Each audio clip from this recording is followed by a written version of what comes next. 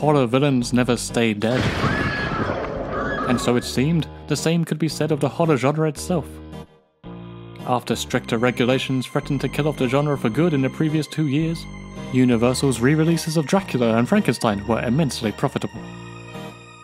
With their confidence restored, they invested in a host of darker-themed content, reviving horror from certain doom. Amongst this resurgence came Tower of London, which was not an outright horror, but straddled the thin line that the studios briefly walked.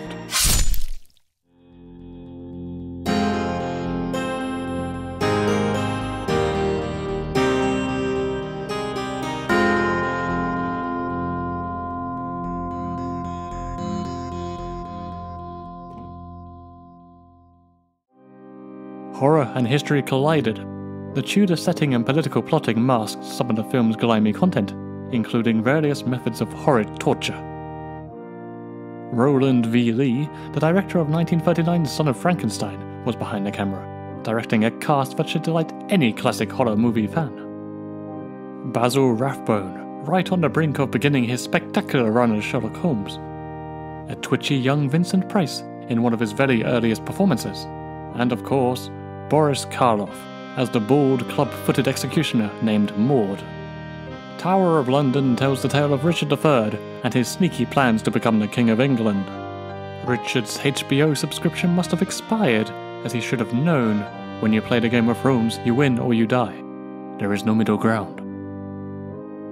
Driven by his undying lust for power, he plots to bump off every member of his family until he is next in line for the throne. Disturbingly, that line includes his 2 very young nephews. Richard is aided by the villainous Maud, whose casual feelings toward torture are both amusing and disturbing. The film features a few notable battle sequences. Some of the action is riveting, some of it, not so much. Oh no, you don't! The war scenes pushed an already stretched budget right overboard, as the production was first troubled by strong winds, and later, the rain machines made hasty work of the extras' cardboard helmets. Reshoots were required, but the final product of swords clashing in the realistic British weather is suitably entertaining. The cast of horror regulars certainly elevate the film beyond its material.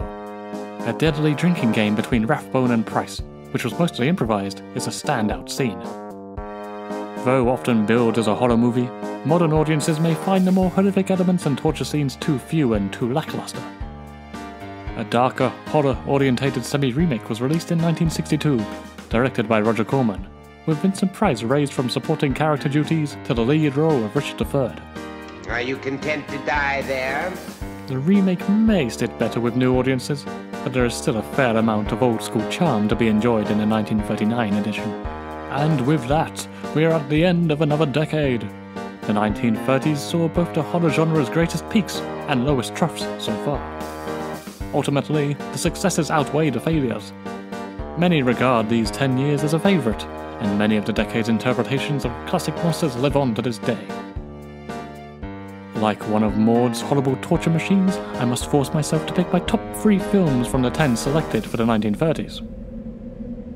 In no particular order, I recommend to thee 1931, Svengali, for that classic early 30s Gothic feel.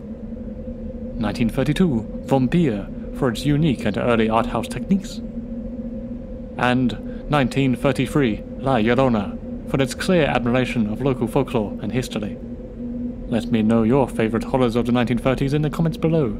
Karloff knows there's plenty to choose from.